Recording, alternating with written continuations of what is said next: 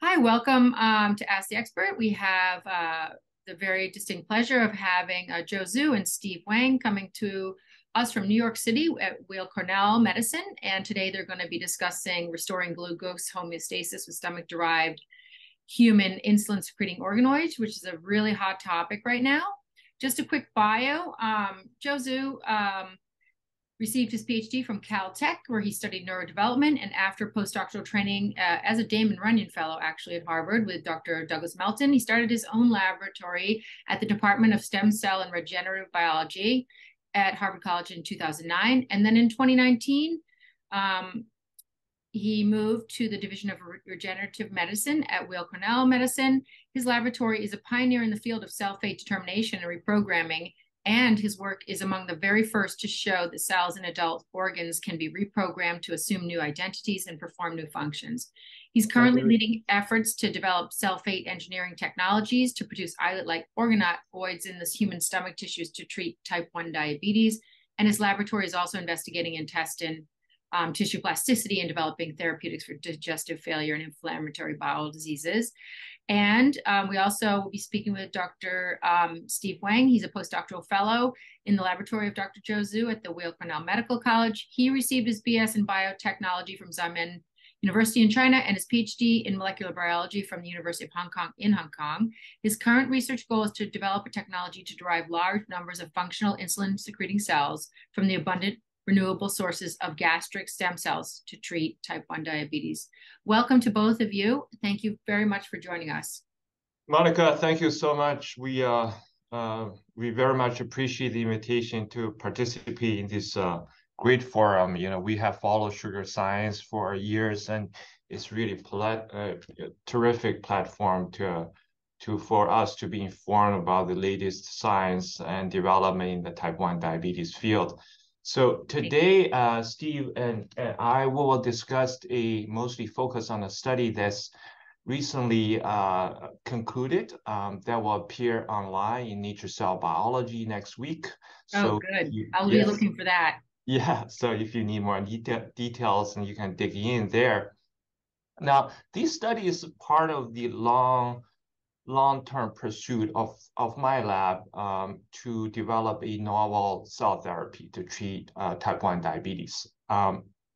And the study actually went through quite some challenges, up and downs, took us 5 years to finish. But we are very lucky that we have Steve here, who is a fantastic scientist.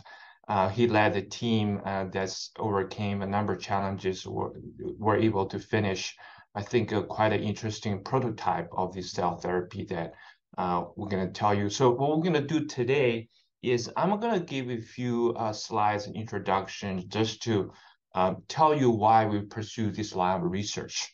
And then most of the time, I think I'm going to pass the podium to Steve, and he will tell you this technology and the studies and the data that we have. And then we'll address your questions at the end together. Sounds great.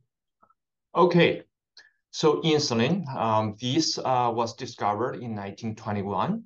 What is shown in this picture is the first bottle of insulin that was used to treat this very first patient. His name's Leonard Thompson. He was injected in January 1922 from purified insulin from animals. And he was a dying child. Look at him in the picture. He was very healthy and rescued. So insulin is a miracle for sure. Now, the issue, however, is 100 years later, we pretty much use the same way to treat type 1 diabetes or other insulin-dependent diabetes patients as 100 years ago. That is, we load up an insulin syringe with a protein and inject ourselves right before the meals, right? And not to say that you also need to prick your fingertips, draw a little bit blood, and measure your blood glucose to go with this. So there are a lot of challenges in terms of logistics, in terms of doing that consistently, and the dosing is imprecise. So we know that for a very long time. Now, a major advancement in the technology is the insulin pump. So now you can implant a pump, and it's just going to do it for you. This is a great technology, and certainly has transformed the lives of many people. Nevertheless, the technology is not quite there yet, and people call that artificial pancreas, very apt description. Nonetheless, it's not the pancreas because it's quite burdensome to use, and there are risks of parts failure, among other things, which I won't discuss. There are pros and cons to this continuously evolving technology. And many people choose not to use it and some don't have access to the insulin pump. So the aggregated effect is even today, T1D patients have lived about 10 years shorter than most others. So now a potentially transformative therapy to treat T1D is the cell therapy. The first precursor to this cell therapy is the islet transplantation. That's practiced for decades now. You isolate cadaveric islets and infuse into the liver. Normally 2 or 3 different donors is required to transplant one patient. With careful dosing of immunosuppression, you can actually maintain normal glycemia for years. So we know that this works. There are challenges of different types, but clearly one of the major challenges, you don't have many donors, right? So if you have lots of donors, we can make the donor tissue somehow immunoresistant, and that could really provide a potential cure for this disease. Now, with that in mind, people in academia started, and also in the company, very hard on this technology for years. Now, the state of art is you can take human embryonic stem cells and derive the so-called SC islets. And there's abundant materials you can make, and you secrete insulin. So it's great technology. And recently, you have all heard that the Vertex has started clinical trials and looking potentially very promising. Now, technology is great, but again, there are some potential drawbacks. For example, the process is very complex. Anyone who has done that, you will know that it takes 6 to 7 major steps, 2 months at time to derive these islets.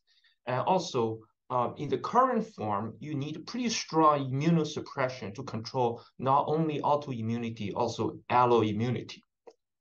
Now, you can make that into a patient-specific therapy by using the iPSC approach, starting with the skin cells or immune cells, reprogram them into the stem cells, and then differentiate them into islets. That certainly has worked, but then the process becomes even more complex. So for a very long time, my lab has really taken by the idea that we could find some alternative ways to make autologous, possibly immune-resistant islets to treat T1D. We really are very convinced that these could provide the real cure for this disease. So this process, iPSC, is quite complex. Are there other ways to make islets that could be simpler? So that's mostly we pursued.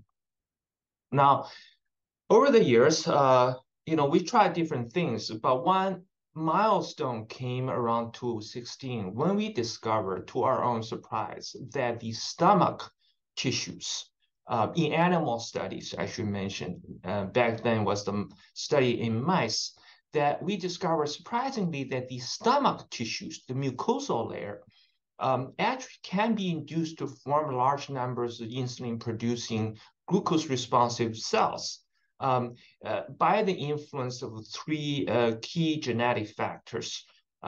These are engine 3, PDX1, MFA. These 3 factors actually play very important roles in the genesis of beta cells during embryonic development. And we can use these to actually induce beta cells, beta-like cells in the stomach in mice. It's quite surprising to us.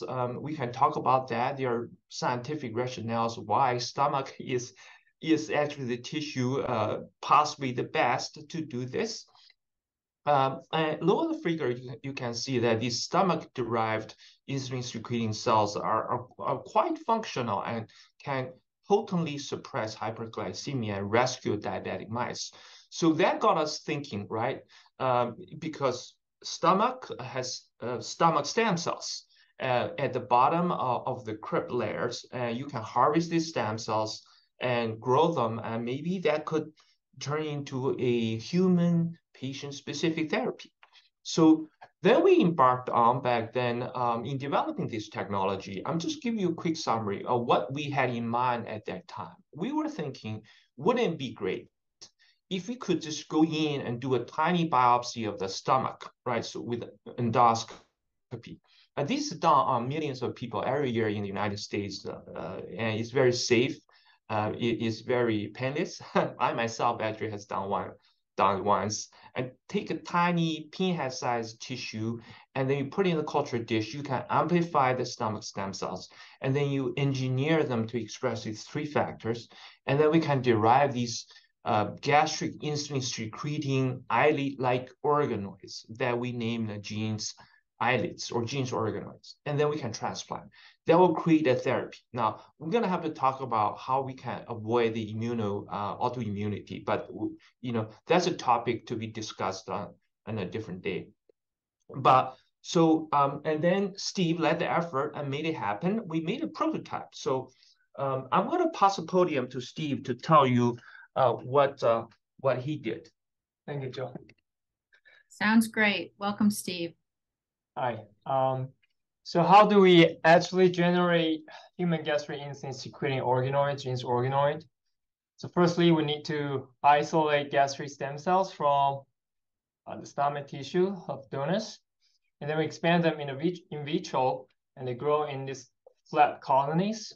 And after you expand them to a certain amount of number that you really desire to have, you can activate NGN3 to differentiate gastric stem cells into endocrine cells. And the colony fall apart during differentiation. And on day 2, you can activate PDS1-MAP-A. The cells further differentiate into genes precursor, and during which they actually form, cluster together spontaneously.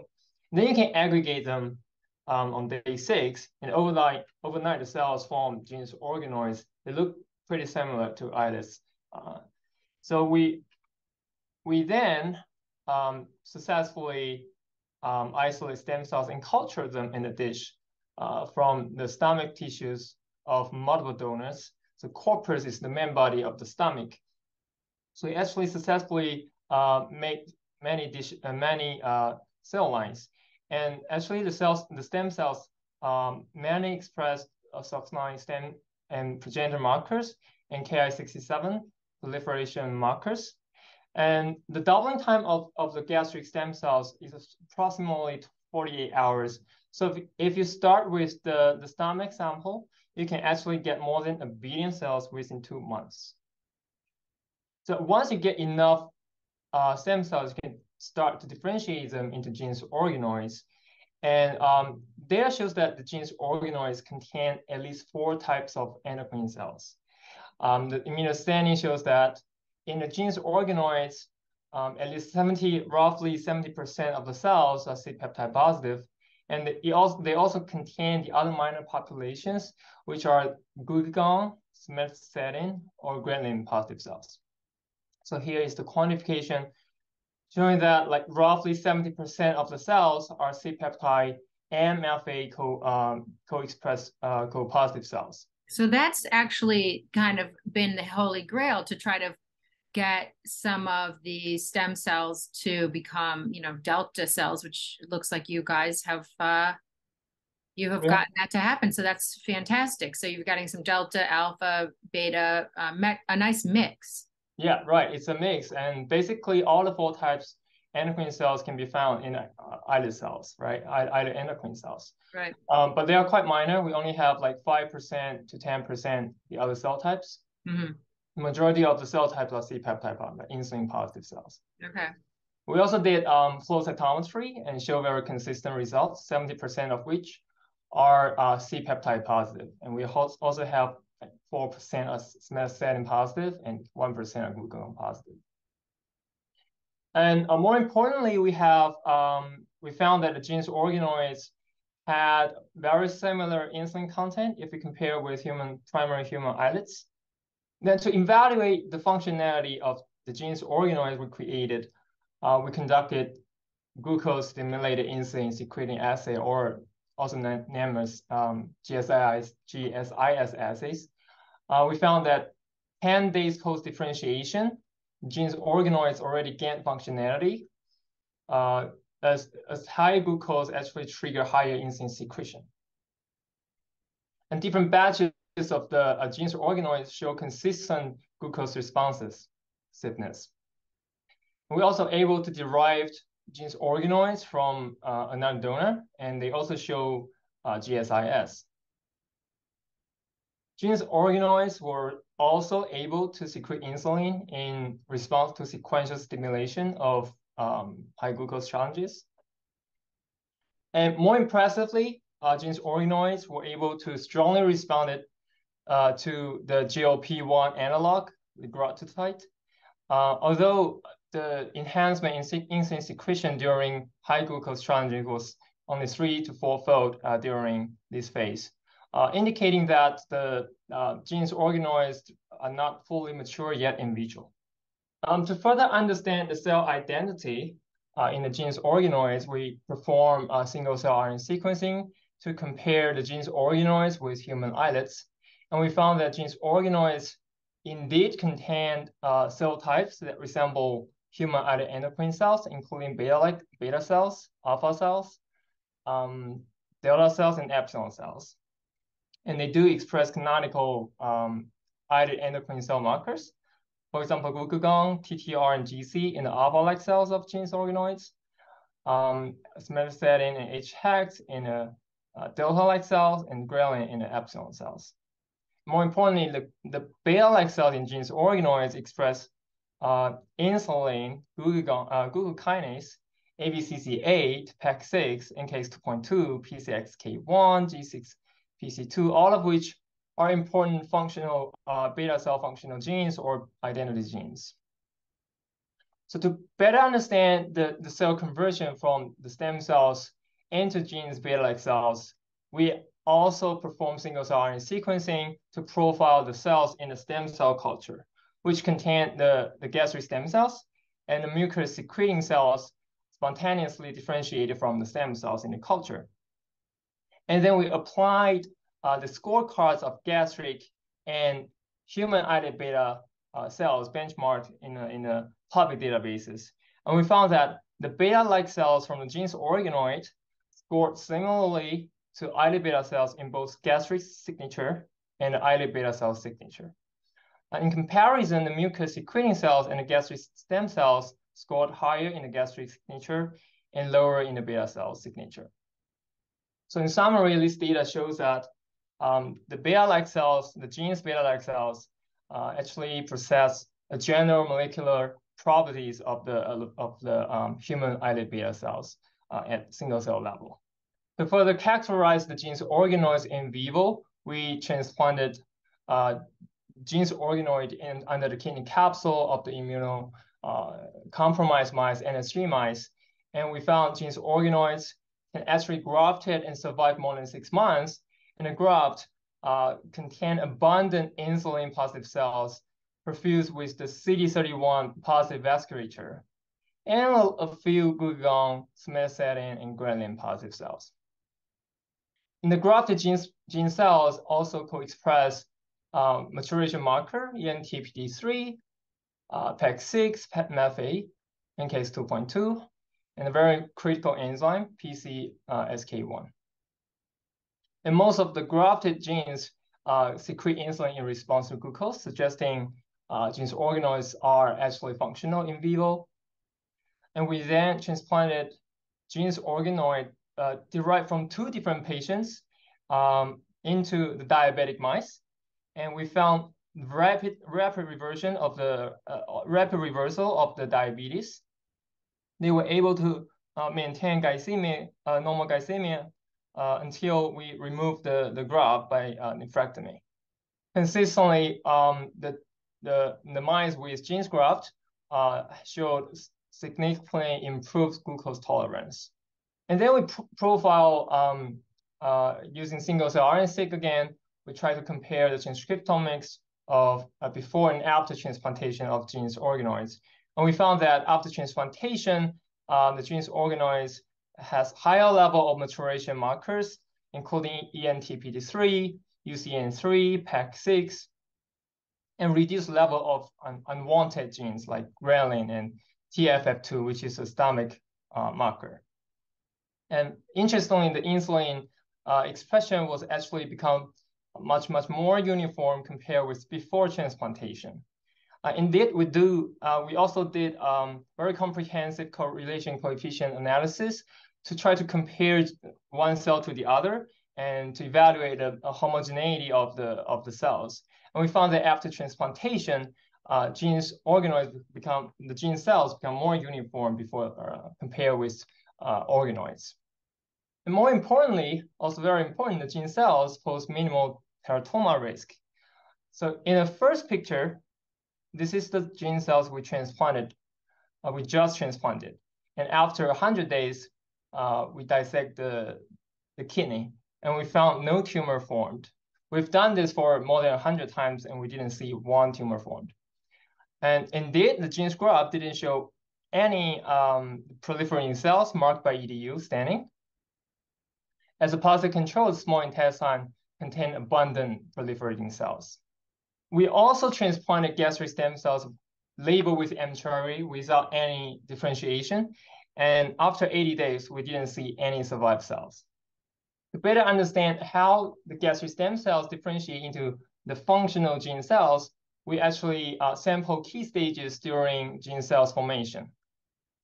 And then we profile by single cell RNA-seq and integrate the data with the human islets. I was able to identify one population of stem cells, two populations of endocrine progenitors, one population of genes precursor, and 4 populations of endocrine cells, including alpha-like, beta-like, epsilon-like, and delta-like cells. But the majority of the final population is beta-like cells. Here is the trajectory analysis. It shows how the stem cells gradually become the final beta-like cells, which is correlated with the expression level of the PDS1 MFA transgenes.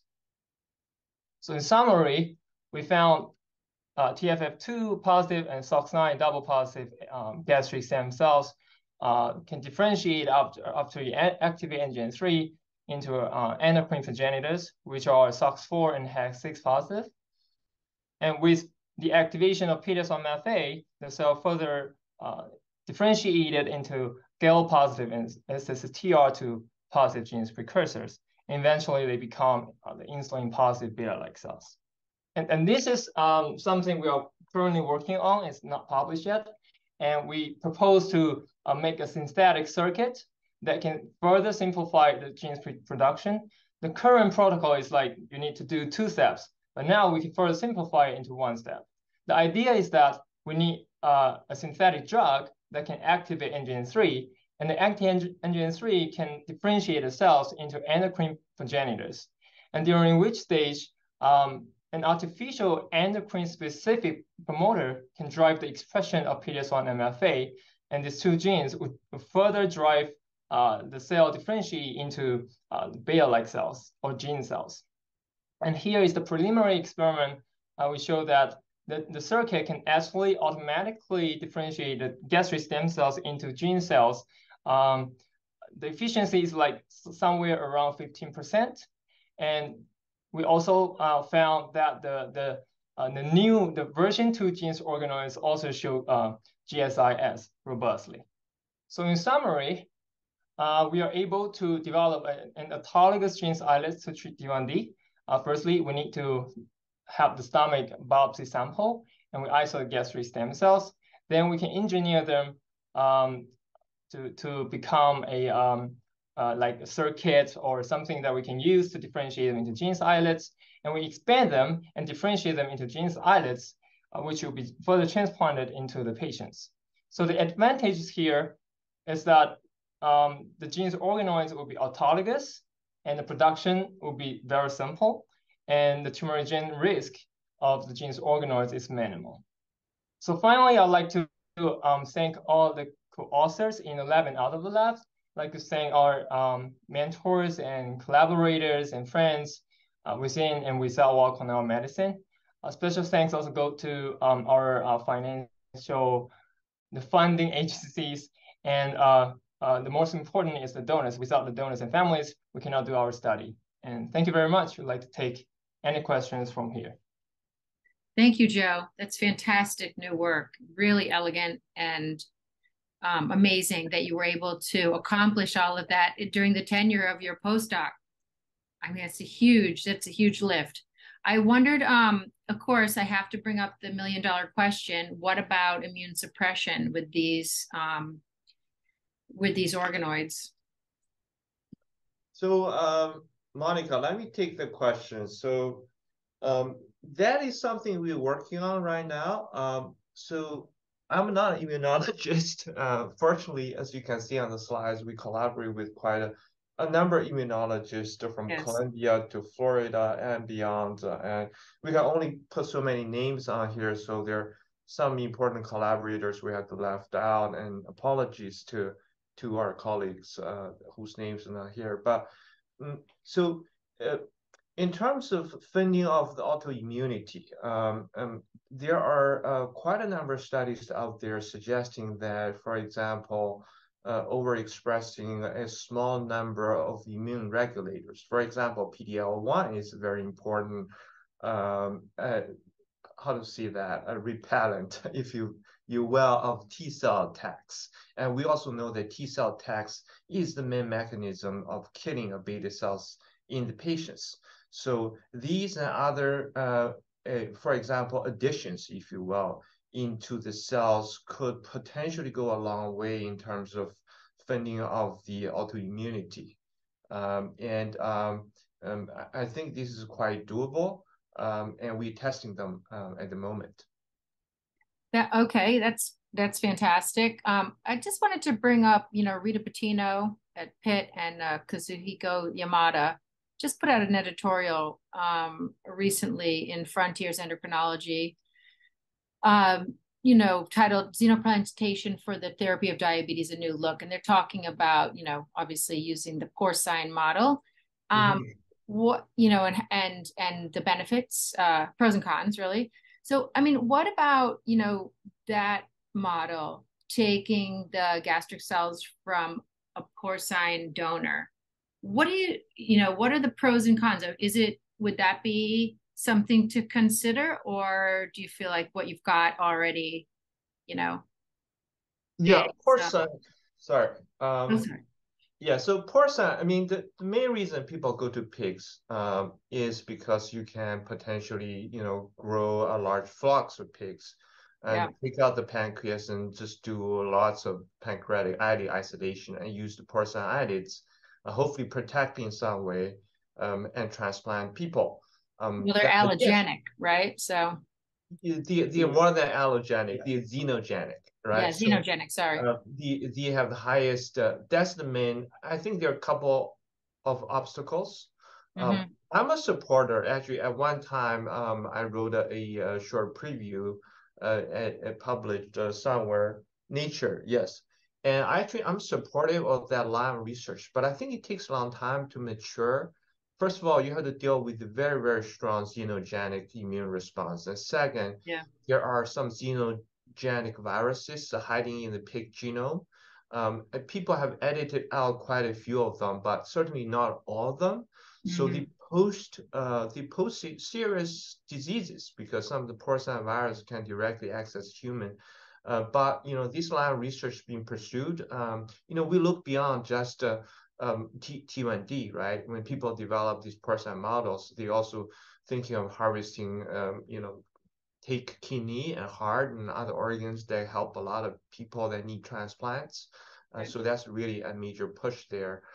I just think that it's going to take time. In terms of using gastric gene cells from porcine, I don't think we need to go there because if you have the pigs ready, you can just directly use their pancreas and harvest islets, right? So this is really aimed at the human gastric approach. Can we create a patient-specific cells that's immune resistant? Then we can go back to the same people where you take the biopsies from. Yeah, no, that would be ideal if you could get them and make sure that they're cloaked and not tumorigenic. Thank you. It's really exciting talk. And also, I'm sorry, I didn't follow the whole talk. because I have to run some of my own work now. And I do read your paper, which is really exciting. And also I want to know, based on all of the protocol, what kind of the dual hormone, like the cell, glucagon positive and the insulin positive cell in your, like the whole platform.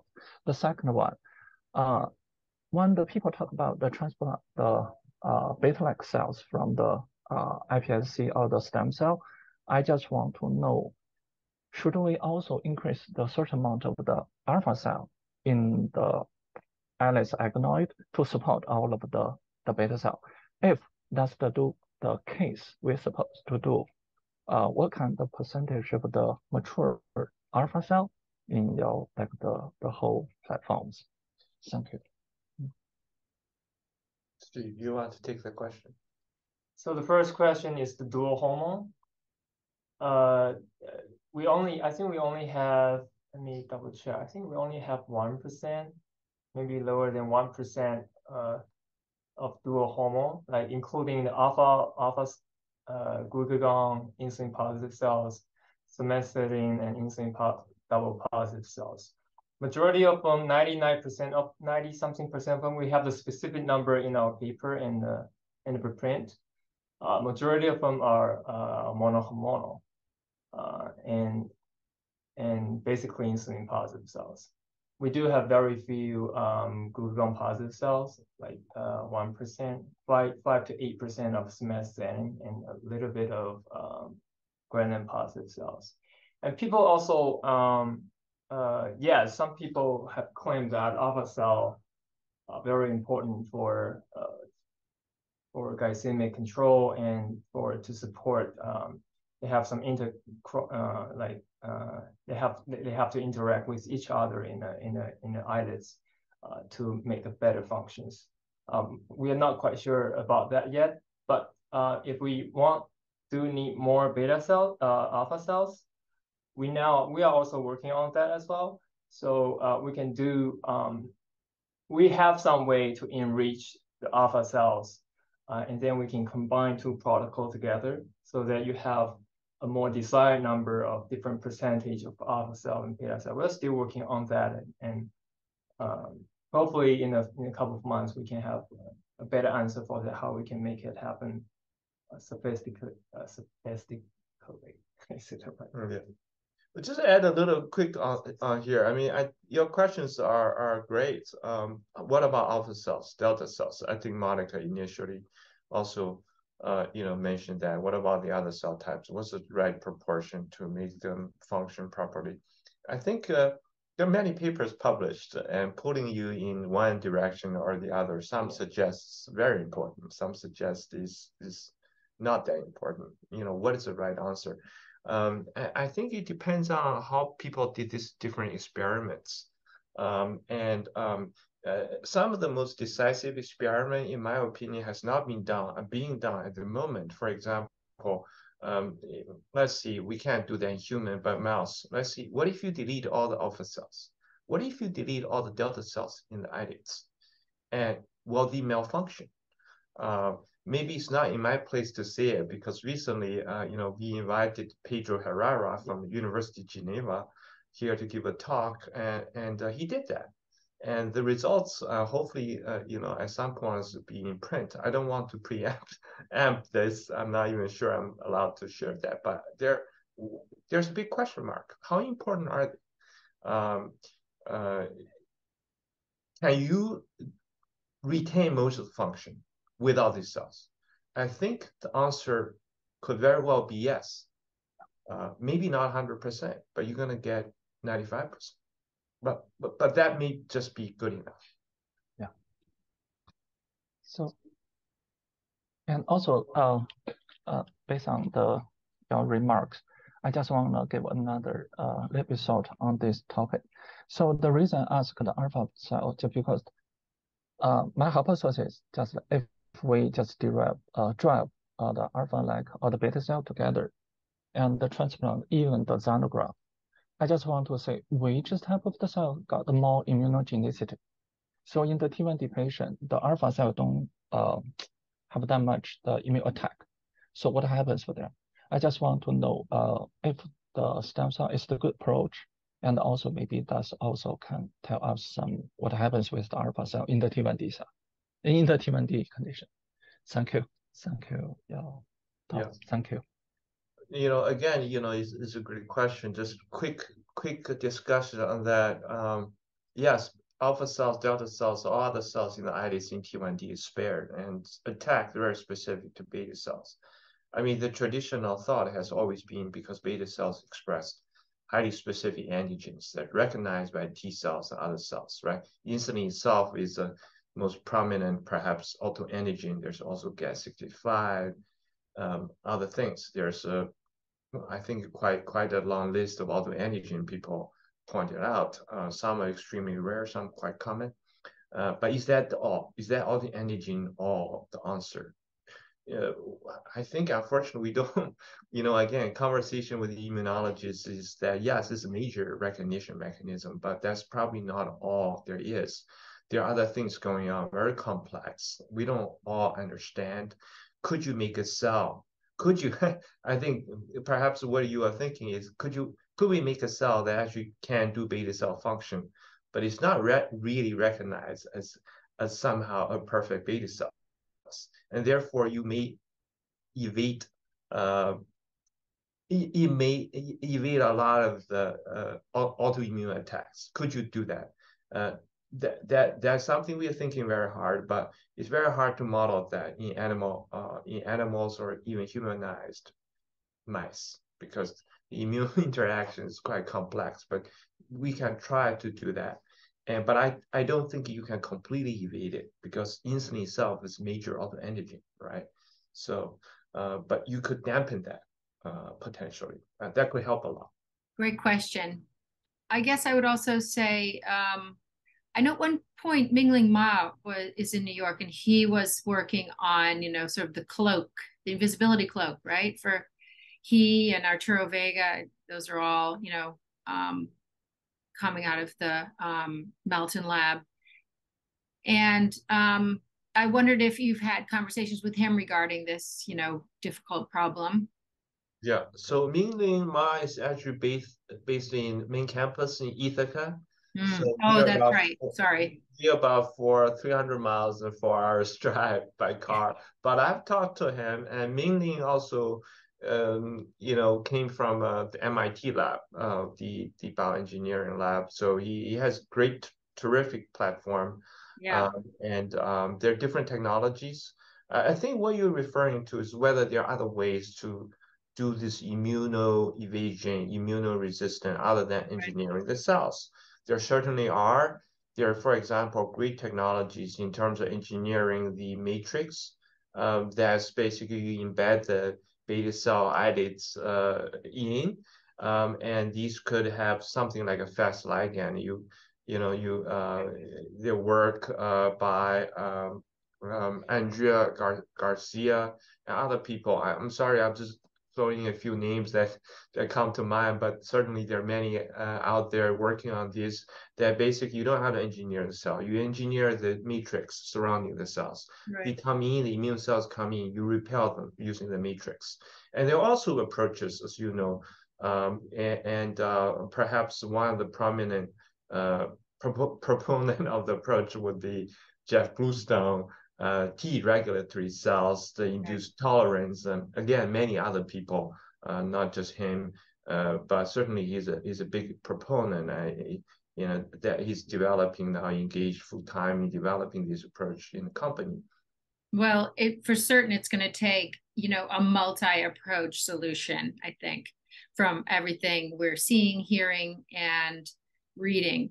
That it's just not going to be a one and done. It's a complex disease, and you guys know that probably more than anyone. So, but it's amazing what you've completed to date. Fantastic. I understand that you've put together a consortia in New York, the NYC T1D network. So hats off for that as well. It's a very rich environment for type 1 diabetes studies, and as well, we know that the JDRF headquarters are in New York, just a little bit.